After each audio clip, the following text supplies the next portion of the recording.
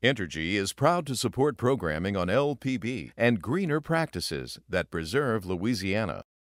The goal of our environmental and sustainability initiatives really is to ensure that our kids and future generations can be left with a cleaner planet.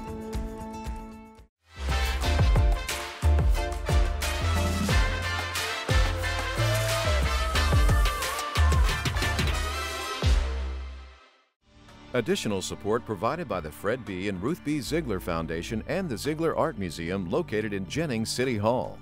The museum focuses on emerging Louisiana artists and is an historical and cultural center for Southwest Louisiana. And the Foundation for Excellence in Louisiana Public Broadcasting, with support from viewers like you.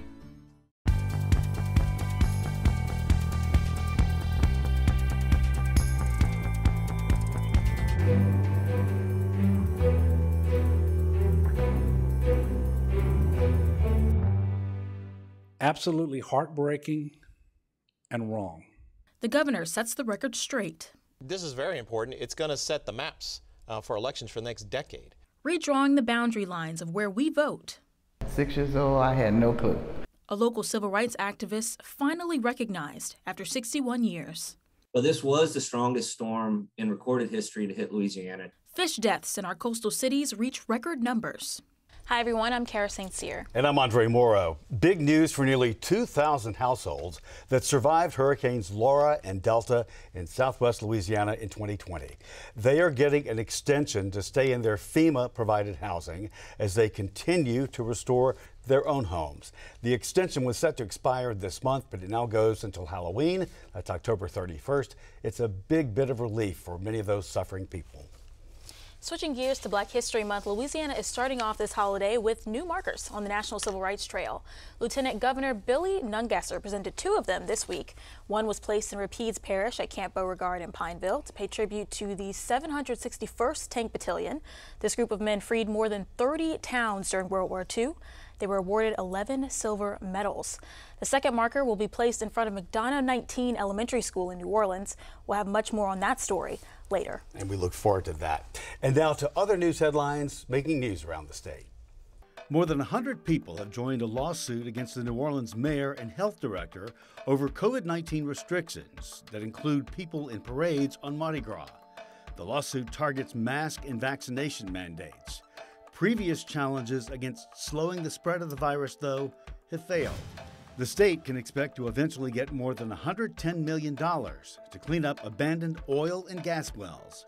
It's part of the $1.2 trillion infrastructure law. Lawmakers say it's a critical first step to protect our communities and our ecosystems. Southern University in Baton Rouge is among at least half a dozen historically black universities in 5 states that responded to bomb threats Monday. All of the threats caused the HBCUs to lock down their campuses. Southern told students to stay in their dormitories Monday until the all clear was given. Watching Cincinnati Bengals quarterback Joe Burrow this season is giving LSU Tiger fans a bit of deja vu. Burrow orchestrated LSU's perfect national championship run in 2019, and now, just in his second pro season, he has the long-shot Bengals in the Super Bowl for the first time since Janet Jackson was big, 1989. The Bengals face the LA Rams next Sunday in the big game. And American Airlines has created a clever flight number 9 to honor Joe. The nonstop will take Bengals fans from Cincinnati to LA for the Super Bowl. Human trafficking is an insidious crime that happens every day, 24 hours a day, before thousands of potential witnesses, but it is rarely reported. That's right. In Louisiana and across America right now, there's a new concerted effort to help people to know the signs, what to look for, and how to get help immediately. Yeah, and even more things. The governor this past week announced the state's first Human Trafficking Prevention Resource Center and campaign, and it will work in harmony with a soon-to-be-announced statewide campaign from the Louisiana District Attorneys Association.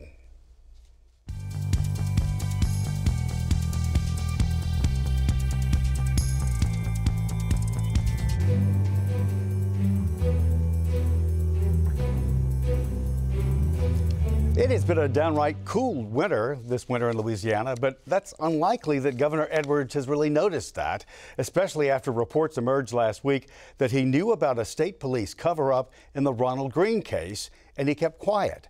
Those accusations and others began to raise suspicions about Edwards and his time in office. So Edwards went on the offensive to set the record straight, he says. We also want to remind you that some of the video you'll see in this story is very disturbing.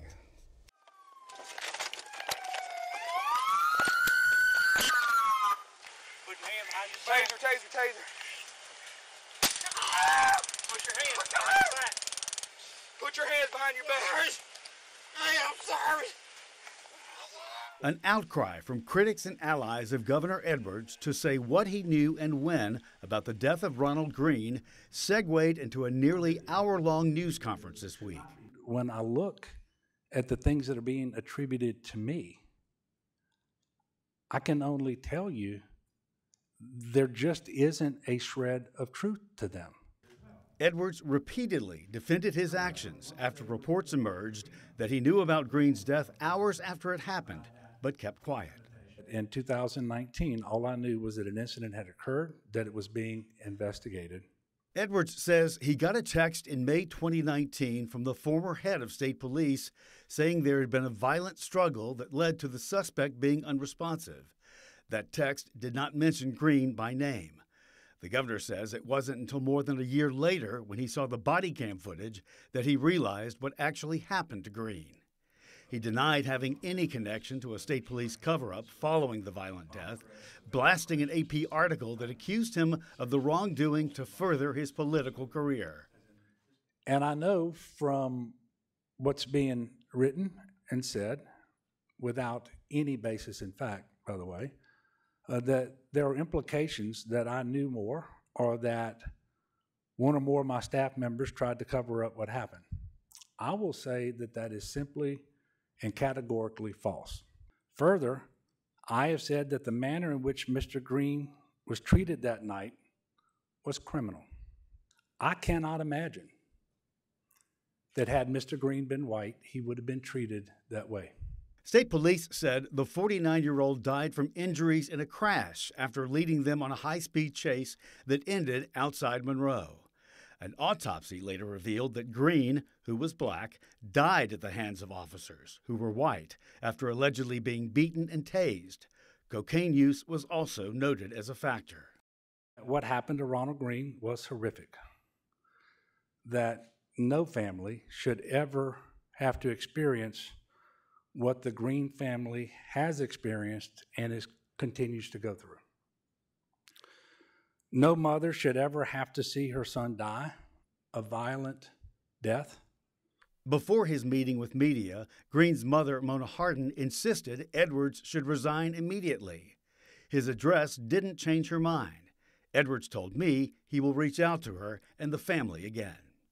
State Representative C. Denise Marcel and the Black Caucus had a long meeting with the governor before that news conference and came away with concerns, but still backing Edwards. The governor responded that the text message was normal to him, that he didn't have any cover-up, he wasn't a part of any cover-up. That was his statements to the caucus. Were you satisfied with that? Well, it's not a matter of me being satisfied with it. The question was, is that thorough enough for me? Is that the final answer, not necessarily just the governor, but the entire investigation? Could it have been handled differently? Should it have been handled differently from the onset? Edwards says a number of changes have been made this past year at state police, but that they have a long way to go. The state NAACP is stunned that arrests of the officers have not yet been made. You know, Mr. Greene was panicked. He was terrified. He was letting the officers know that he was scared. He was calling them their brother. Absolutely heartbreaking and wrong.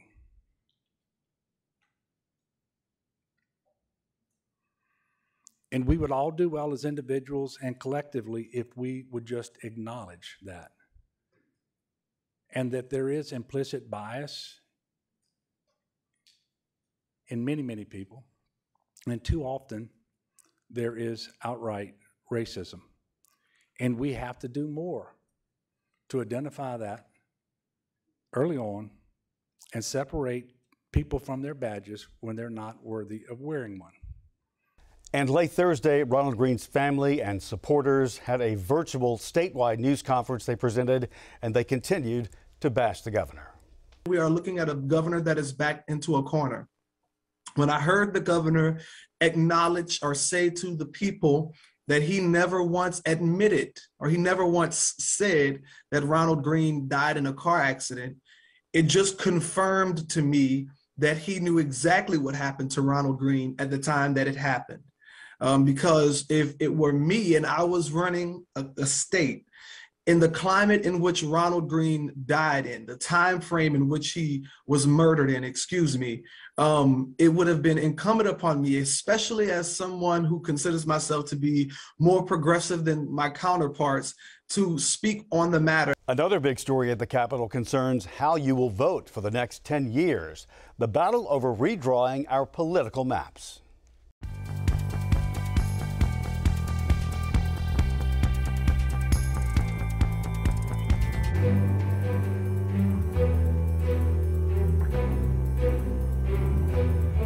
Data from the 2020 census shows that 56% of people in our state identify as white, more than 31% as black, and nearly 7% as Hispanic or Latino. Yet only one of the state's 6 U.S. House members is black. Civil rights groups say it's an unfair and illegal imbalance and should be addressed during this special session that began Tuesday. The session was called to redraw district lines for Congress, the legislature, Bessie, and the Public Service Commission. Ideas about how the new maps should look are pouring out. Republicans seem mostly in favor of maintaining the status quo, keeping black voters packed in the 2nd Congressional District from New Orleans East to North Baton Rouge. Many Democrats suggest adjusting to have varying levels of black representation in 6 districts. All the while, black state lawmakers and civil rights groups are keeping watch. With me now to talk about this 3-week session at the legislature, Stephen Procopio, the president of PAR, Public Affairs Research Council, and Stephen Barnes, who is the director at the Blanco Public Policy Center at UL-Lafayette. Steve Procopio, let me ask you first, what's happening here and why should we care? The legislature has called themselves into a special session to essentially turn all the census numbers that we have into new maps for the legislature and Bessie and the Public Service Commission and Congress as well. This is something that people nationwide have been talking about, and why should people in Louisiana care about this, be concerned about it? This is very important. It's going to set the maps for elections for the next decade. So every election you're going to vote on from this point on will be influenced by this. That will determine who you get to vote for, and a lot of times what the outcome will be. So that's for a decade. Stephen Barnes, this is right up some of the research and policy making and ideas for policy that you guys would come up with at the Blanco Public Policy Center.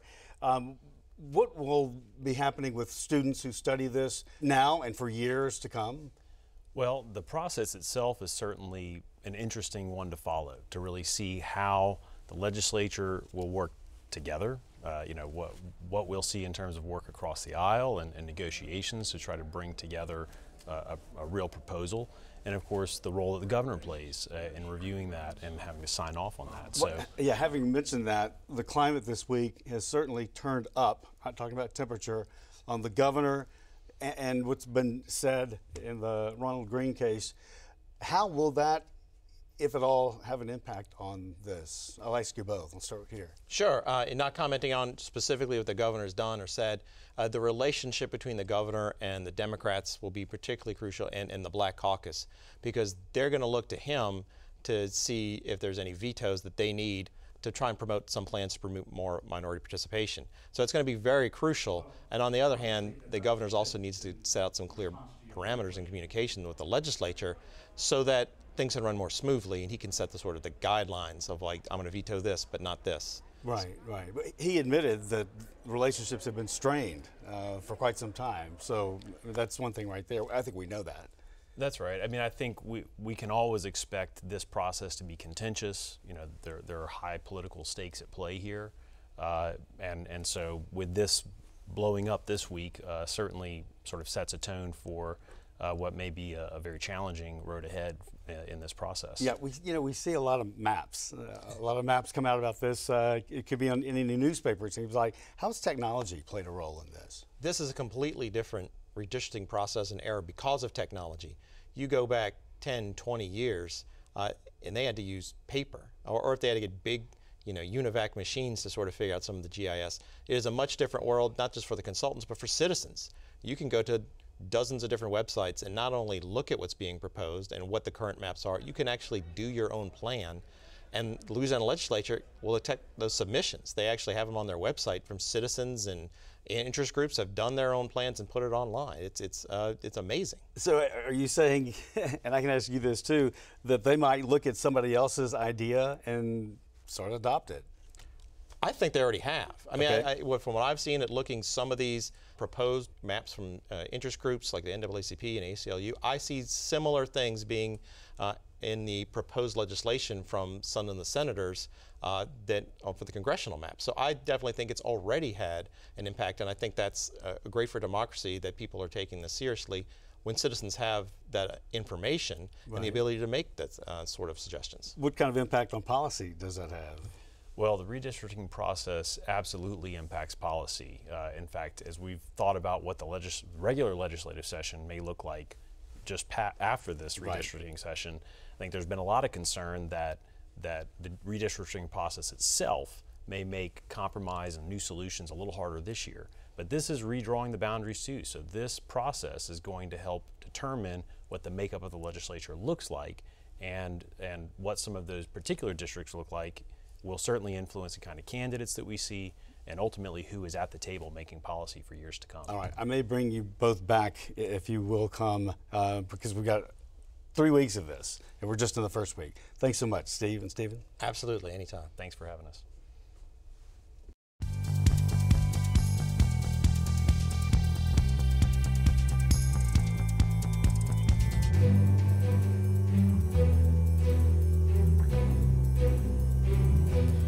On November 14th, 1960, 4 brave little girls integrated the New Orleans school system. One of them you know well, and that's Ruby Bridges. She's a civil rights icon, famous for desegregating William Frantz Elementary. But there are 3 more girls who are working towards progress at McDonough 19. I sat down with Leona Tate in the classroom where it all started. No violence, but plenty of vocal abuse. When you think of a pioneer desegregating the New Orleans school system, Ruby Bridges likely comes to mind. Federal marshals made sure no harm came to the children or their parents as they entered and left school. But that's not the full story. Ruby Bridges wasn't the only little girl breaking boundaries in the city of New Orleans. There were 3 more: Gail Etienne, Tessie Prevost, and Leona Tate. At 6 years old, the girls integrated McDonough 19 Elementary School on the same day as Ruby Bridges. Their school was just 2 miles away from William Frantz Elementary, where Ruby was enrolled. Most people would think about Ruby Bridges, but here in New Orleans, there was another group of girls that were doing the exact same thing, and that's you. 6 years old, I had no clue. I knew I was going to a different school, and I had seen the school. My old school was a 1-story building, so when I saw this building, I said, well, I'm going to a big school. Leona Tate hasn't seen this classroom she's sitting in 61 years. When she was 6, the windows were covered with brown paper bags to keep angry protesters from heckling her and the 2 other black students. Bookcases were placed over the doors for protection as they integrated the all-white McDonough 19. When we drove up, there was a mass of people out in the neutral area in front of the school. You know, we turned that corner, and I could see police on horseback just holding the crowd back. So I knew a parade passed here. And that's what I think was happening. I thought it was Mardi Gras. The integration process was difficult. Each of the girls had to take a test to prove they were intelligent enough to learn alongside white children. When each of them passed, the real trouble began. The girls were faced with a mob of screaming slurs and death threats every morning. They needed U.S. Marshals flanking them on either side before they could safely enter the building. In this picture, Gail Etienne was instructed not to look out the car windows on her way to school, but she was so young, she didn't understand the warnings. We pulled up at the same time. We entered the building and were asked to take a seat on a bench that was right outside the principal's office. And we sat on that bench practically half the day, waiting to be placed in the classroom. We sat out there so long that Gail, Tessie, and I played hopscotch. White parents started pulling their children out one by one. Tate's class was empty after the first week of school. It was just the three girls and their teacher, Miss Myers. McDonough 19 will remain empty for the rest of the school year. I didn't learn about this in school. I only learned about Ruby Bridges. Why do you think that happened? I blame it on people who don't do their homework. But that's changing. The McDonough 19 building is bringing Tate's story to the forefront. The classroom where she sat will be converted into an interactive exhibit that explains what happened here. In the front of the building, a brand new marker on the Civil Rights Trail presented by the Louisiana Office of Tourism. Tate says the feeling of being acknowledged is overwhelming. This marker is one of 9 sites on the Civil Rights Trail being revealed this year. There are 2 in Baton Rouge, 2 in New Orleans, 1 in Pineville, 1 in Bogalusa, and the last location is in Lafayette. Dookie Chase's restaurant in New Orleans was the first to be revealed, and the Lieutenant Governor Billy Nungesser has presented each one with a ceremony thus far.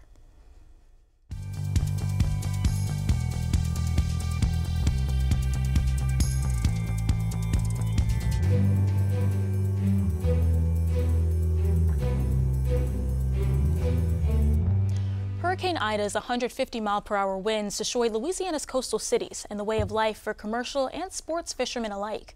The Louisiana Department of Wildlife and Fisheries estimates millions of fish deaths from Hurricane Ida alone. Robbie Maxwell with the department outlines why that's concerning in a sit-down interview with me. Back-to-back hurricanes are hurting Louisiana's coast. It's damaging infrastructure and the wildlife sustaining coastal economies. Robbie Maxwell, the Inland Fisheries Technical Advisor for the Louisiana Department of Wildlife and Fisheries, estimates Hurricane Ida killed 280 million fish. So we had 1.8 million acres of fish kills reported, and almost all those were within the path of hurricane force winds. Why is this dangerous to have so many fish killed in one incident? We have these kind of compounding fish kills following one of these storms that can go on for weeks, or we have low oxygen conditions, sometimes up to a month in certain water bodies after a hurricane. How does that compare to past hurricanes? Well, this was the strongest storm in recorded history to hit Louisiana, tied with Hurricane Laura in 2020 and the 1856 hurricane.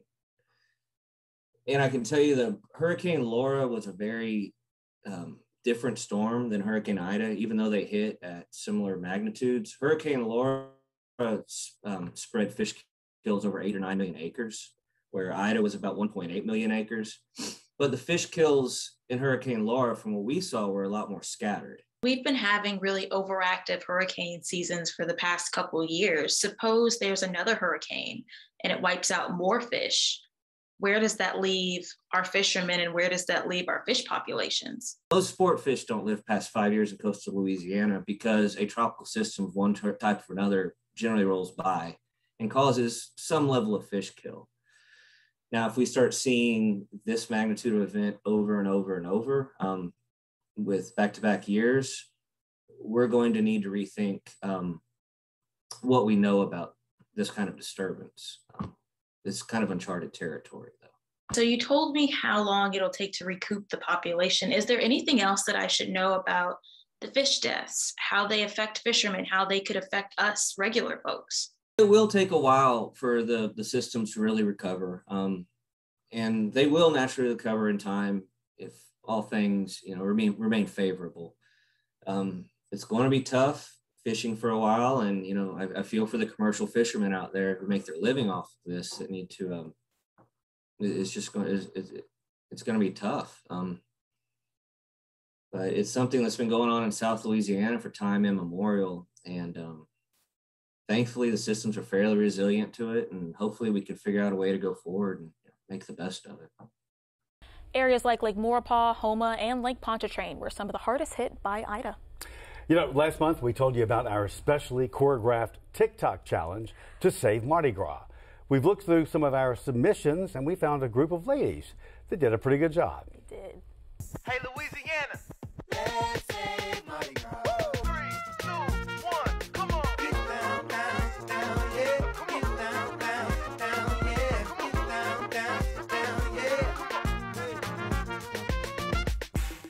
Hey, hey, hey.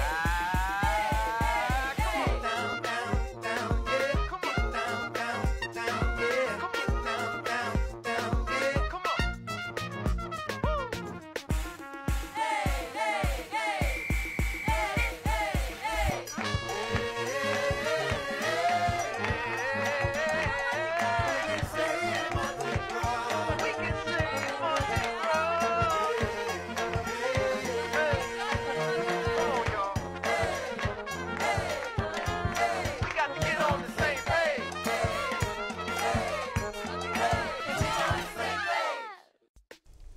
They are the Baton Rouge Beignets. They got out there and they did that dance perfectly, much better than Andre's rendition, if I might add. You keep reminding me. It got a lot of hits, though. I will never let you forget. So you can catch this on LPB's TikTok page. You can learn the moves. You can listen to the original music. So just make sure that you tag hashtag Save Mardi Gras 2020, Get Vaxxed, and LPB. Very good. And everyone, that is our show for this week. Remember, you can watch anything LPB anytime, wherever you are, with our LPB PBS app. You can catch LPB news and public affairs shows, as well as other Louisiana programs you've come to enjoy over the years. And please, like us on Facebook, Twitter, Instagram, and TikTok. Yes, for everyone at Louisiana Public Broadcasting, I'm Andre Morrow. And I'm Kara St. Cyr. Until next time, that's the state we're in.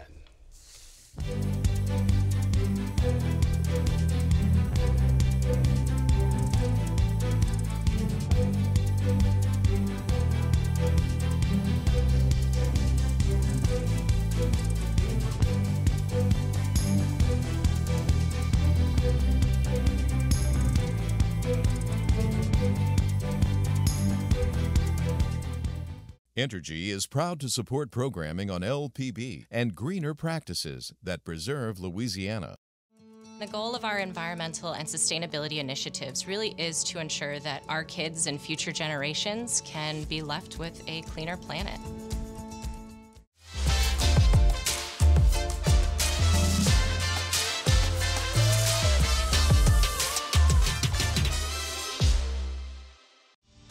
Additional support provided by the Fred B. and Ruth B. Ziegler Foundation and the Ziegler Art Museum located in Jennings City Hall. The museum focuses on emerging Louisiana artists and is an historical and cultural center for Southwest Louisiana. And the Foundation for Excellence in Louisiana Public Broadcasting, with support from viewers like you.